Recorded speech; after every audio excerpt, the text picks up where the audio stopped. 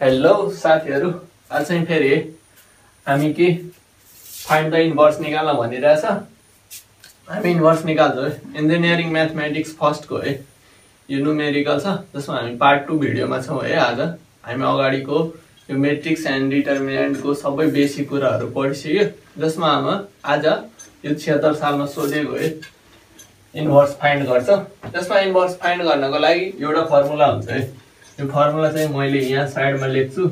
ए इन्भर्सको के फर्मुला हुन्छ भनेपछि 1/a डिटर्मिनेन्ट अनि त्यसको के मल्टिप्लाई के हुनु पर्यो, एडजोइन्ट सँग मल्टिप्लाई हुनु पर्यो ए इन्भर्स निकाल्नको लागि।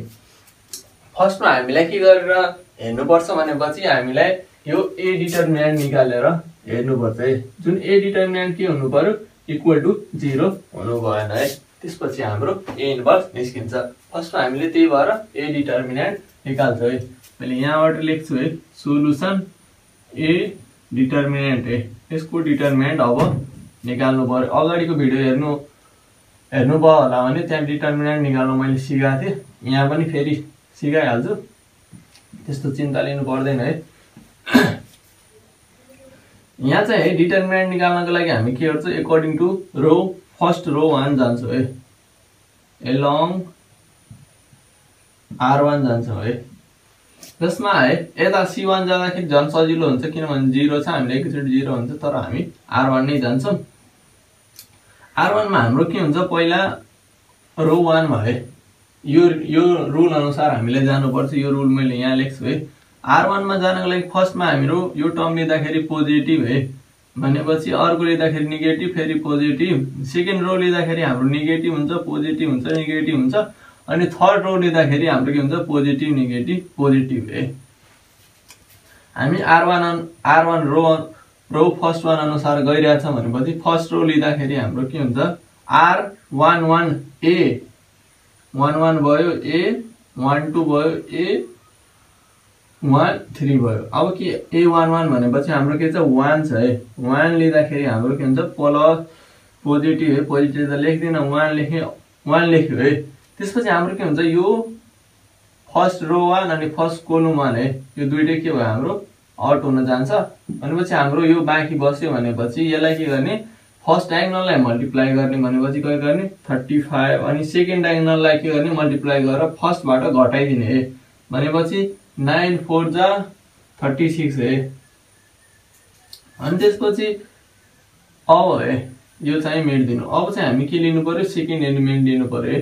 यो A12 लिनु पर्यो भनेपछि A12 लिँदाखेरि हामी सेकेन्ड लिँदा के गर्नु पर्यो, माइनस साइन हाल्नु पर्यो।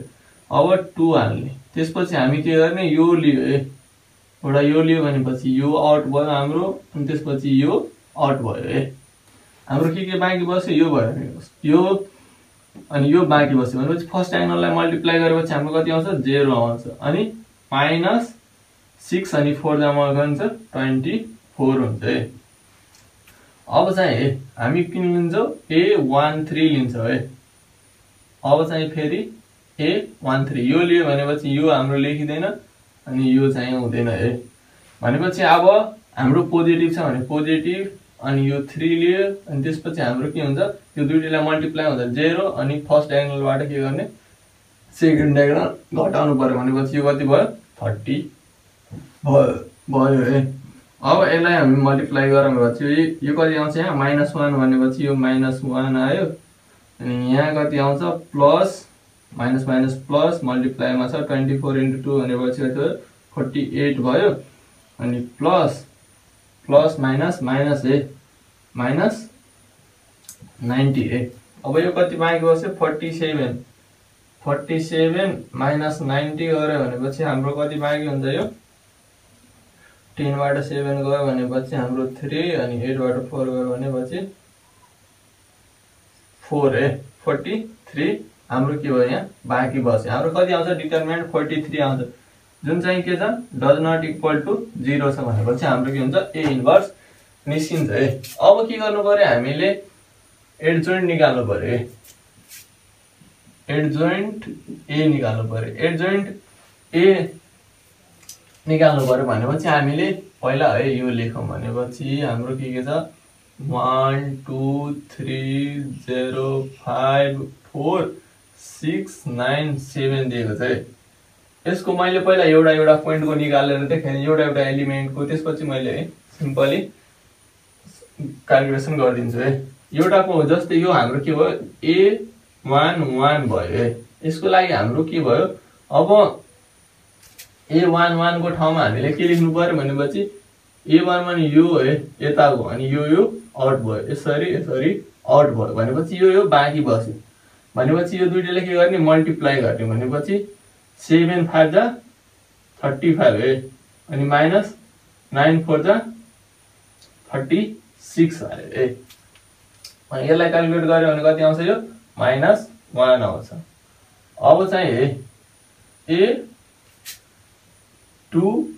A1 अनि 2 लाई गरौँ है। योलाई गरौँ भनेपछि यो आउट भयो, अनि चाहिँ यो आउट भयो है। हाम्रो कति बस्यो, बाँकी बस्यो 0 अनि -24 है। कति आयो, -24 आयो। अर्को चाहिँ A13 गर्दाखेरि, अब A13 गर्दाखेरि यो अनि यो माथिको आउट भयो भनेपछि यो अब बाँकी बस्यो। भनेपछि फर्स्ट डायगोनलले मल्टिप्लाई गरेर 0 अनि सेकेन्ड डायगोनल घटाउने है। हाम्रो कति हुन्छ, सेकेन्ड डायगोनल 30 है। भनेपछि यो कति आएर छ, -30। अब यसरी नै है फेरि A21 पनि निकाल्नु, A22 A23 यसरी निकाल्नु। मैले चाहिँ यसरी एकैचोटि लेखेँ है। हाम्रो A11 को ठाउँमा कति आछ, -1 आछ भनेपछि -1 है। अब A12 को ठाउँमा कति आछ, A12 को ठाउँमा -24 आछ है। अनि A13 को ठाउँमा कति आछ, -30 आछ है। अब चाहिँ A21 को ठाउँमा कति आउँछ, अब 0 0 A21 भनेपछि यो 2 भयो, 1 यो भयो है। सेकेन्ड रो फर्स्ट कोलम यो भयो भनेपछि यसरी, अनि यो आउट हुन्छ भनेपछि कति हुन्छ, यो 7 × 2 कति भयो, 14 माइनस अनि 9 अनि 3 लाई मल्टिप्लाई गर्दाखेरि 9 × 3 है, 9 3 जा 27। यसको गर्दाखेरि हाम्रो कति आउँछ, यहाँ 3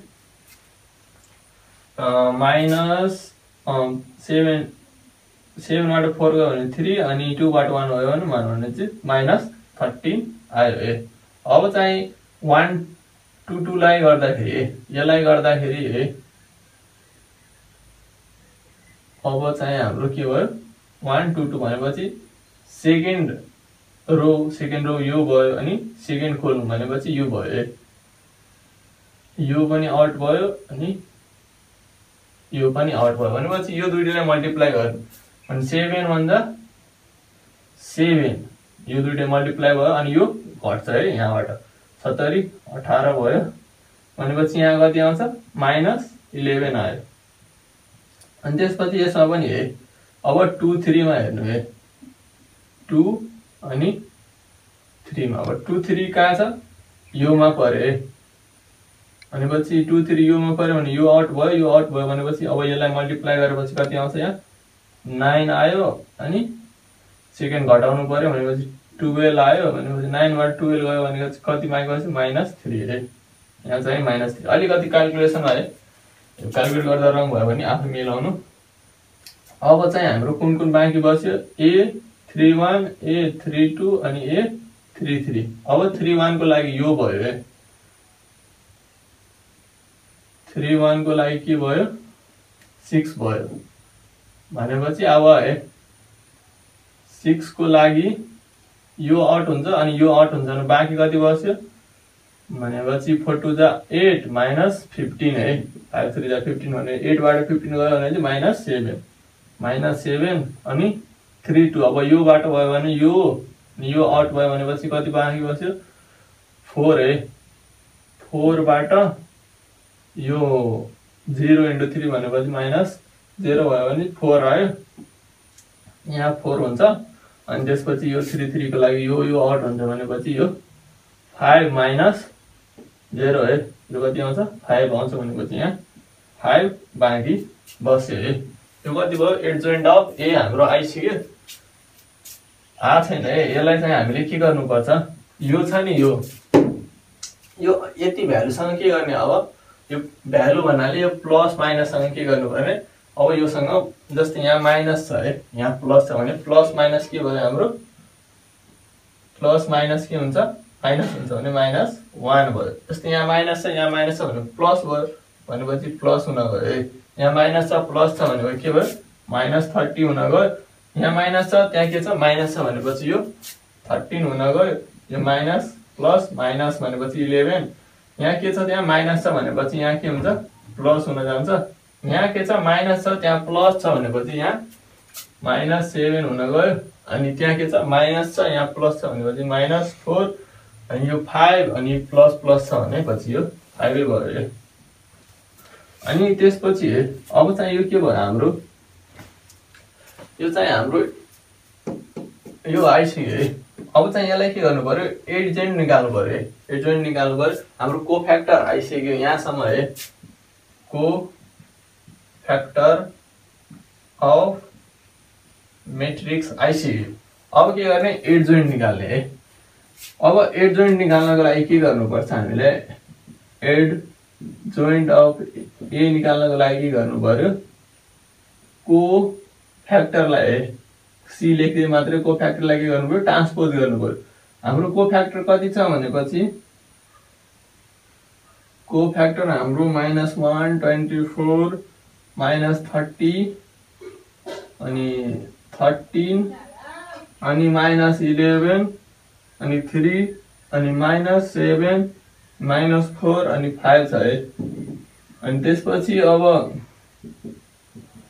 अब के गर्ने ट्रान्सपोज गर्नु पर्यो यसलाई त्यसपछि एडजोइन्ट आउँछ यसलाई ट्रान्सपोज गर्नको लागि के गर्नु पर्यो फर्स्ट रोलाई कोलममा चेन्ज गर्नु पर्यो जस्तै यसलाई यहाँ सबै रोलाई कोलममा चेन्ज गरिदिने है -124 -30 अनि 13 -11